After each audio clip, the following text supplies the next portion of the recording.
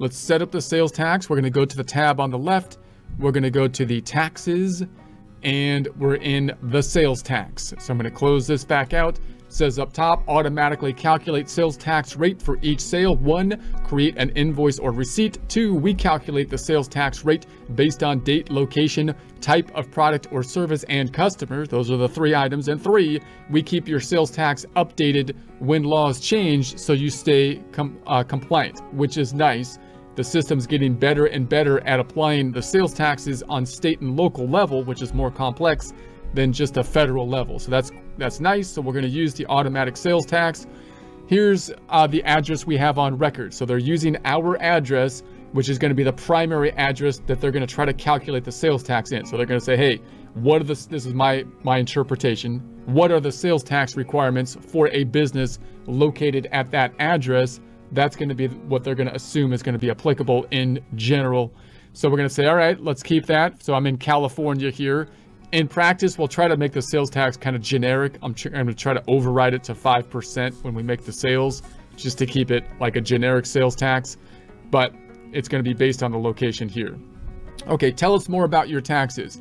We calculate sales tax based on what you sell and where you sell it. So if you sell in multiple locations, we calculate the correct sales tax for each one.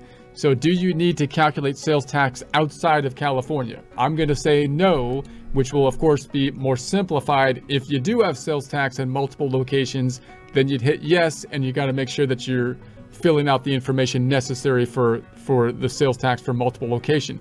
So it looks like you need to pay tax to just one government office in California. We call this your tax agency. Your tax agency, California Department of Tax and Fees Administration. I'm going to copy that in case they want to force me to make the vendor for that. But yeah, that's who we pay then in California. Looks good. Nice long title for the California office there.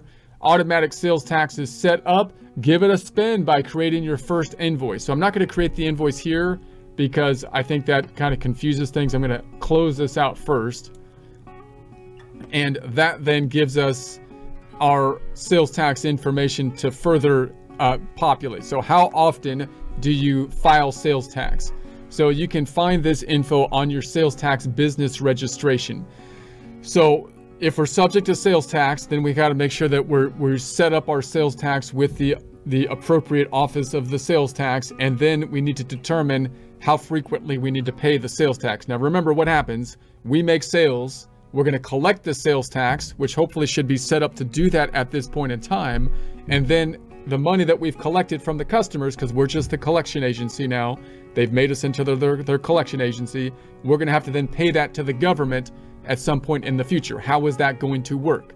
Am I going to be collecting the money on the sales for the month of January, for example, and then have to pay the January collections I made in February?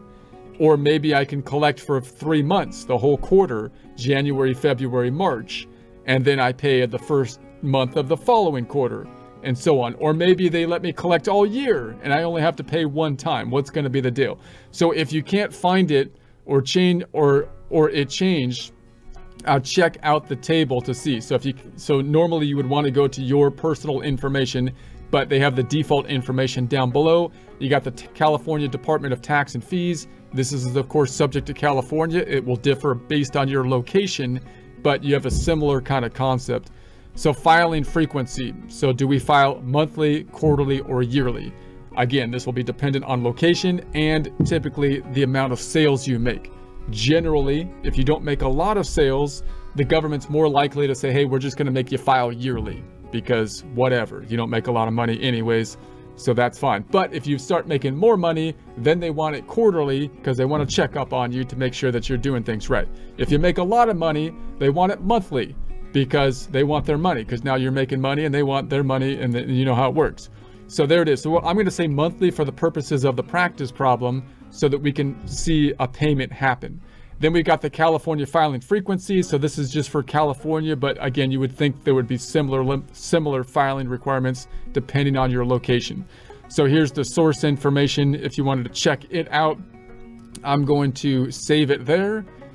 And so that should complete the setup process. So now when I'm in the sales tab, so if I hit the plus button, I'm in the sales tab again.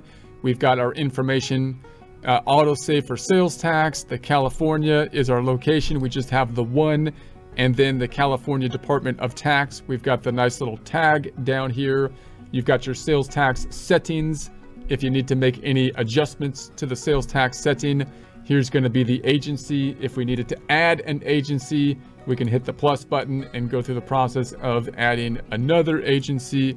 Up top, you can also have your custom rates down below. Now, for the purposes of the practice problem, I would like to have basically a custom rate of like 5% just to make it generic. So I'm going to try to add a custom rate. And so add a custom sales tax rate. And I'm just going to say